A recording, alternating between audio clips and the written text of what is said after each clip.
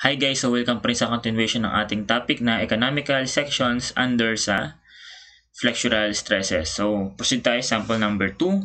Find the lightest S shape for the beam shown if the working stress in bending is 120 MPa. What is the maximum bending stress in the beam selected? Okay, so ganun ulit no. So dito class bigay na naman yung section properties and then yung mga section na pwede mong pagpilian, tapos yung mga section properties. So ito yung loading. Okay, so check natin. So 4 and then 2.4. Okay, so proceed tayo solution. So solution. So first is, di ba, ulit draw the bending moment diagram using the external load alone. So okay, ito siya.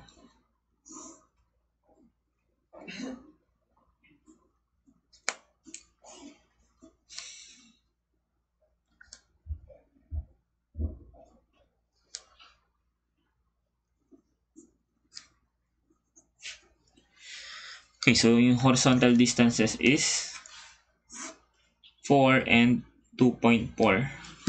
So dito class, no choice, no, kailangan nating isolve yung mga reaction. So solve muna natin. This one is RA. So hindi ko nalagay yung horizontal class, ito na lang RB. So we take summation of moment, I think at A. Summation of moment at A is equal to 0 considering clockwise moments positive. So yung resultant nito is what? So nasa gitna yan, no? So kung 6.4 ito, therefore ito is 3.2, tas ito 3.2 din. So yung resultant equal to sa 40 by 6.4. Ilan yan? 256. Okay, so equal to sa 256. So the unit is kilonewtons. Ayun na. Kilonewtons. Okay, moment tayo sa A. So 256. Moment arm is 3.2. And then ito minus yung RB. Moment arm is 4. So equal 0. So ilan yung RB? So 256 times 3.2 divided by 4.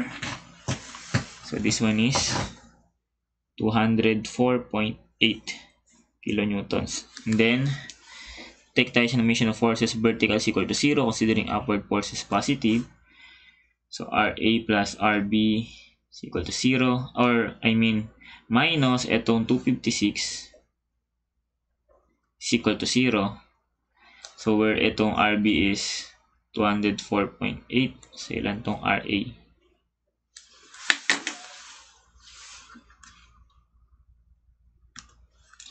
So 256 minus ilan? This one is 51.2 kilonewtons. Okay, so lagay natin siya dito. 51.2, 104.8. So turuan na tayo ng shear moment diagram.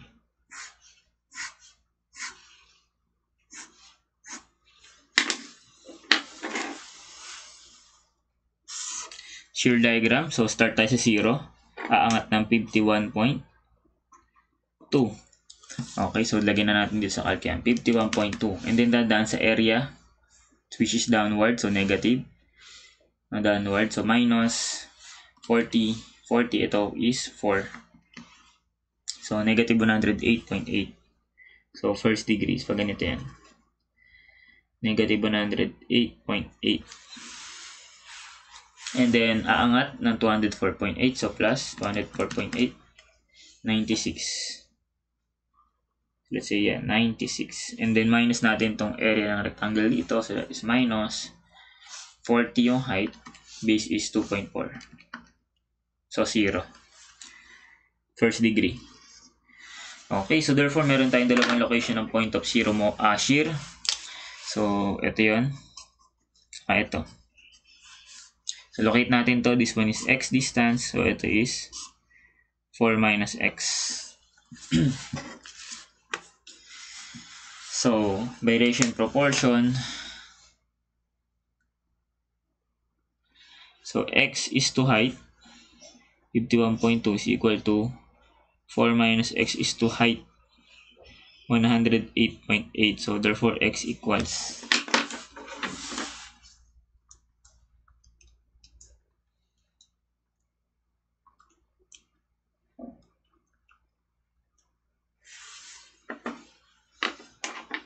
x equals 1.28.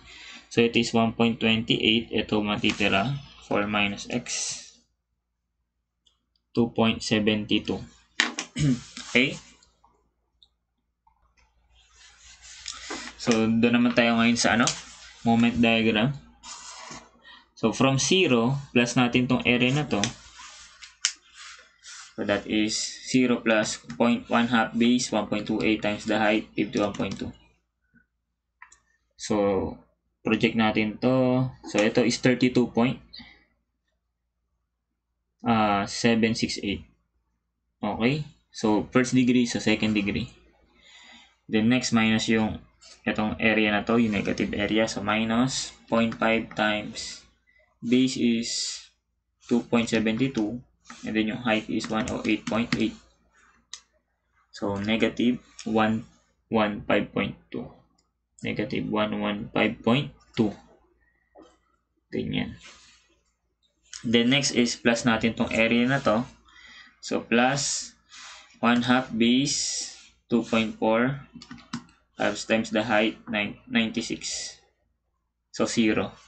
So first degree. So second degree. Okay, nag-0. Okay, so therefore class, ang next na step is hanapin yung maximum bending moment, diba? Nasaan yung maximum class? May positive, may negative. Pero ang kukunin natin class yung absolute maximum. So, M plus max. Okay? So, kasi ang ginagawa natin class, pinipili nating material dito class is yung symmetrical diba? Yung mga S-shape or yung I-beam, symmetrical yan. So, kung marirecall mo class, kapag under ka ng symmetrical section, ang pinipili mo yung absolute maximum. So, ito yung pipiliin natin. Okay? So, the unit nito is kilonewton meter. Okay? So, I think we can now proceed sa step 1. So, step 1 tayo class. Step 1. Determine the diba ito yung step 1, no? Pero sa solution, sige, ito na yung step 1 natin, no? Determine natin yung required section modulus. So that S minimum is equal sa M max over yung allowable. So this one is, yung M max is 115.2. So use natin yung absolute value, no? Yung negative indicates lang naman na concave downward siya. So kilonewton meter and then times 1 million.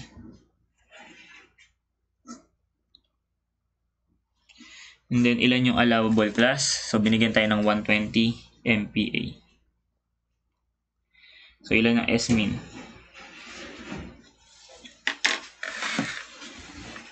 So, 115.2 is 6 divided by 120. So, sagot is 960,000.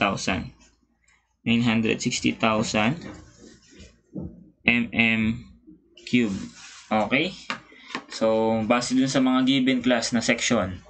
So, sino dyan yung papasa? Okay, kung titignan natin yung class, etong una is hindi siya pasado kasi 829 lang siya. Tama? Yung next is 973. So, pwede, no? Malapit siya sa 960. So, which is siya pa rin yung lightweight, no? Tapos yung next is yung 380 by 74. So, 1060. So, which is much greater dito. Pero, mas mabigat. Ang choice natin class is yung lightest, diba? So, dito sa tatlo, cancelled na tong una. Hindi na siya kasali. So, dalawa na lang. So, ito yung lightest, yung pangalawa. So, choose muna natin, no? Try. Number 2, try. S380 by 64. Okay, wherein yung weight nito is, yung mass niya is equal sa 64 kg per meter. Okay, so kunin natin yung niya class, yung actual weight niya. So 64 kg per meter So times 9.81 meter per second squared, and then times 1 kilonewton per 1,000 newton. So ilan to? So 64 times 9.81 divided by 1,000. So that is 0.62784. The unit is kilonewton per meter. Okay, so ibig sabihin, initially, ang load natin is 40 lang, tama ba? Na uniformly distributed. So ngayon, madadagdagan siya ng 0.62 na uniformly distributed din, di ba? So ano magiging final state nito, class, sa 3? Sa solution 3. Di ba yung solution natin dito, class, is what? Determine natin yung actual moment. Di ba? Determine yung actual moment using yung external loading plus yung self-weight ng beam. So, mangyayari, ganito siya.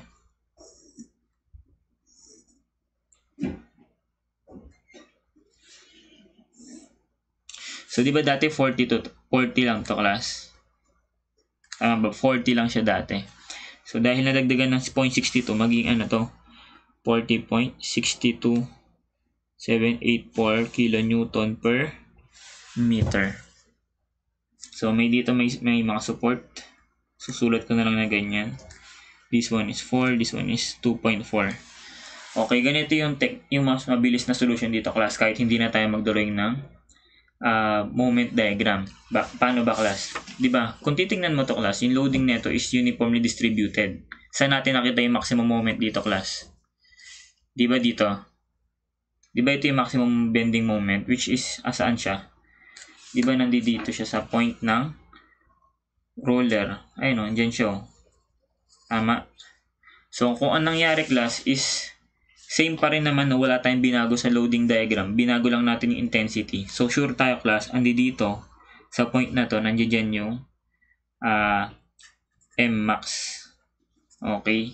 Diyan pa rin located yun. Gets ba, class? Kasi di ba hindi naman natin binago yung loading diagram. Lumaki lang yung intensity niya. So, dito, located yung maximum, absolute maximum bending moment doon sa may roller, no? So, ganun pa rin dito. So, ibig sabihin, I can solve now yung M-max using yung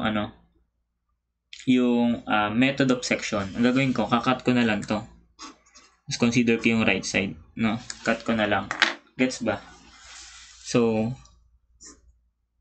kakat ko siyang ganyan. Ito yan. So, itong intensity is para mabilis, class. Kasi pag nag-drawing ka, ang tagal niyan, class. Promise. 40.62784. Tama. Tapos diba ito yung kinat natin? Let's say, pangalan natin itong point A. Ito point B. So, ito yung point B, diba? So, pag kinat mo, papalabasin mo yung positive shear. BB. Tapos yung positive bending moment. Pag ganyan. MB. Okay. Ang goal natin kunin itong MB kasi nga yung moment at B corresponds doon sa M-max. So, take tayo ng summation of moment at P is equal to 0, considering clockwise moments positive. So, clockwise MB. And then, ito clockwise rin. Tama ba? So, plus. Ano ba yung resultant nito, class? So, di ba ito 2.4 to? So, yung resultant niya equal sa rectangle, which is 40.62784 times yung length niya na 2.4. Tama? Ilan yan?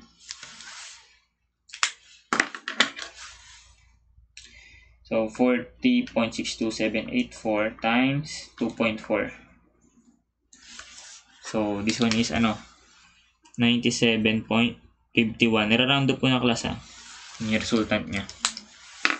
So, therefore, another plus there since clockwise yan. So, 97.51. And then, the moment arm is kalahati. That is 1.2 equals 0. So, therefore, ilan ang MB? Which is lalabas dyan, class, di ba, negative? Ayun, pag nilipat ko, negative yan. Tama, di ba? Negative bending moment. So, times 0.2. So, lalabas dito is negative 117.01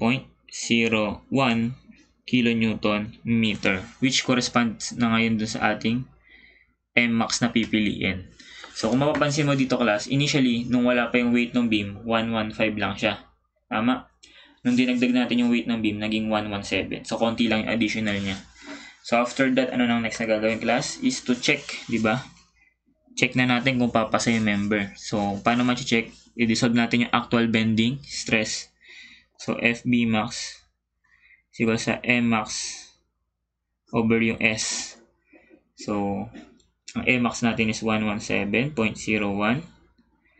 So, pwede ba gawin ko ng times 10 raised to 6 yung 1 million para maging ano siya, Newton mm. Di ba ganun lang din ginagawa natin? Times 1 million. So, ito na. Tinimes ko na siya ng 1 million over yung S ng pinili natin is ilan yung S na ito, class?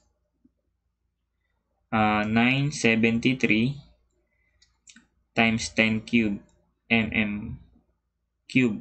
Okay, so gamitin natin yan. So, 973,000 mm cube. O, ilan ang FB max dito, class? So,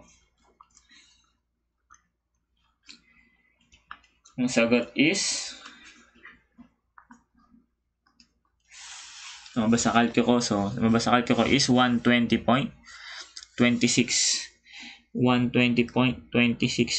MPa. Now, check natin class no kung safe ba siya or hindi. So, is it less than or greater than dun sa allowable or working stress? So, this one is ano, di ba? Slightly greater than 120 MPa. So, safe ba yun, class? Eh, di ba na-exceed mo nga yung allowable? Kahit konti yung class, ibig sabihin na-exceed. Nag-fail ka na yan, no? So, therefore, wrong section. Okay, so sabihin mali yung section na pinili natin. Hindi pasado itong S380 by 64. So, ibig sabihin, pipili tayo ng next material, no, na may mas mataas na section modulus. So, saan yun dito, class? Ito na lang natitira, di ba? So, ano ba? Yun ba yung sagot, class? O check pa rin natin? Check pa rin natin na mamaya kasi lahat pala sila hindi papasa. Pero ito kasi 1,060, no? So, parang sobrang laki ng, ano niya, ng allowance niya sa 960. So, 1,060, 960, malaki allowance. Pero, ayun, magaang rin naman to 74. So, choose natin ito, class. So, ulit tayo sa, ano, no? Step 2. So, balik tayo sa step 2. So, choose S380 by 74. So, therefore, ang S na ito magiging 1,060. And ilan yung weight niya, class? Yung mass? 74 kg per meter. Okay, so pag may mass, ganun ulit. Solve natin, no? So, 74 times 9.81 and then times 1 kilonewton per 1,000 newton. Okay, ilan yung maging additional weight nito? 74 times 9.81 times or what divide 1,000. So this one is 0.72594 kilonewton per meter. Okay, pag meron na yan, class, edi step 3 na ulit, no? Yung idodrawing natin yung or solve natin ulit yung maximum bending moment with the additional self-weight ng beam. So, kung dati 40 siya, tapos magdadagdag tayo nito, which is still uniformly distributed, ano mangyayari, class? E di magiging ano lang to? Magiging 40.72594. Yun lang magiging value niya, no? Kilonewton per meter. Okay, yung dating loading plus yung self-weight. Tapos dito pa rin yung support. So, still, hindi naman natin binago yung diagram, di ba? Rectangular loading pa rin siya. So, sabihin, mangyayari pa rin yung class that yung maximum bending moment occurs dito sa initial location kanina. No? Nandito pa rin yung M-max sa location ng roller. Okay, same pa rin siya dito. So, kakat na lang natin, class, para mas mabilis. Hindi na tayo mag-during shear moment diagram. So, cut natin 40.72594. Okay, so ganun pa rin. Ito yung point B. So, lalabas yung positive shear BB, lalabas yung positive moment, MB. Okay, so solve muna ulit natin tong resultant. So, paano kunin yung resultant class? Di equal yung sa height times yung sa width or sa length neto. This one is 2.4. So, 40.72594 and then times 2.4, ilan yan? 97.74. So, pwede na yan. 97.74 kilonewtons. Now, we're ready to take summation of moment at B. So, summation of moment at B is equal to 0. Considering clockwise moments positive. So, MB clockwise. Ito walang moment, ito meron. So, clockwise rin yan. So, 97.74 and the moment arm is 1.2 equals 0. So, therefore, MB equals, so pag nilipat ko sa kabila, negative ulit yan. So, negative ilan?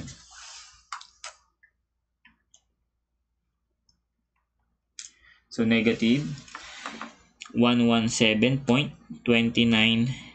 and then kilonewton meter. So, negative means negative bending moment lang. Pero this one, ito na yung gagamitin natin. Mmax. Okay. So, which is slightly na mas malaki lang na konti dito sa kanina. No? Ito is 117.01. Kapag ang weight mo is 64. Tama. Nung naging 74, kasi pinalitan natin yung section, naging 117.29. Then now, check natin. No? Number 4. Check natin kung papasa siya. So, FB max is equal sa M max over S. So, magiging 117.29. So, gagawin ko na times 10 raised to 6 Newton millimeter and then divided by yung S nung material natin na ginamit. Section modulus 10,000 or 1060. Then times 10 cube mm cube. Okay, so solve natin ilan to. FB max equals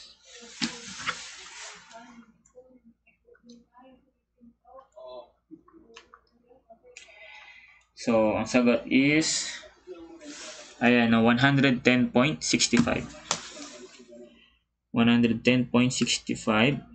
MPa. Okay, which is what? Which is less than na dun sa allowable nating 120 MPa. Tama ba? Yung nakuha nating actual bending moment, bending stress is less than dun sa allowable. So, therefore, safe na tayo, no? So, dahil safe na siya, therefore, ito na yung final answer natin. So, choose S380 by 74 and then, ang tinatanong din, what is the maximum bending stress in the beam selected? So, ito na yun. Ito na yung actual bending stress na nade-develop. Okay? So, let's check class kung correct yung sagot natin. So, choose